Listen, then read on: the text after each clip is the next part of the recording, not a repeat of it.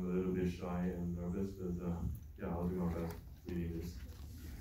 我和团队很荣幸能够参加 AWFF 跟台湾书院文学院合力举办的这个特映会，然后也谢谢大家来观赏这一部可能有点残酷，然后有点悲伤的纪录片。那它主要是在探讨30年来东亚理工在台湾不公义的雇佣制度下所产生的社会问题跟人权问题。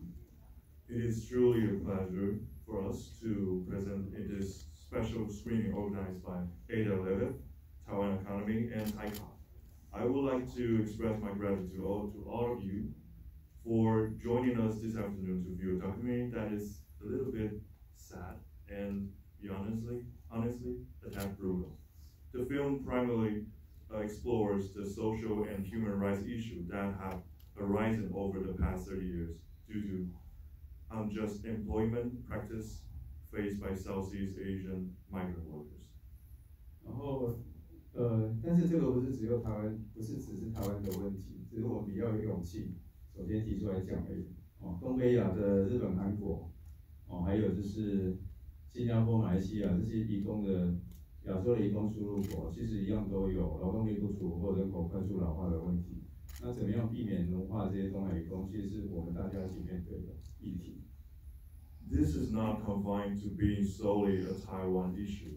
Our counterparts in Northeast Asia, such as Japan and Korea, and also contending with labor shortages in various sectors, including industry, agriculture, and long-term care.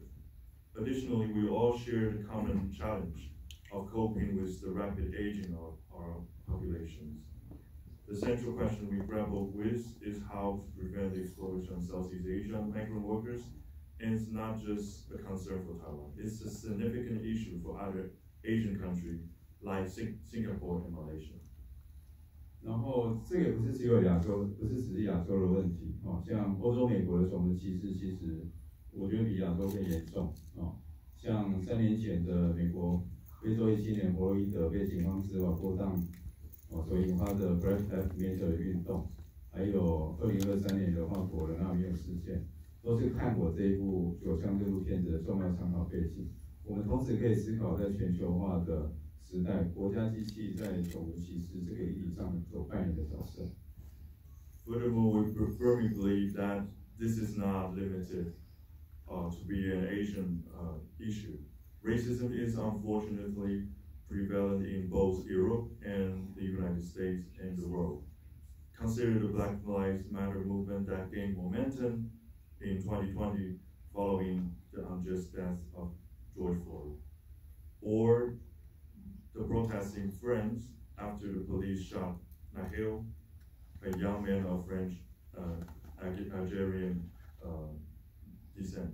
So watching our film is akin to holding up a mirror to these global issues and contemplating how national systems address racial discrimination in our ever-globalized world.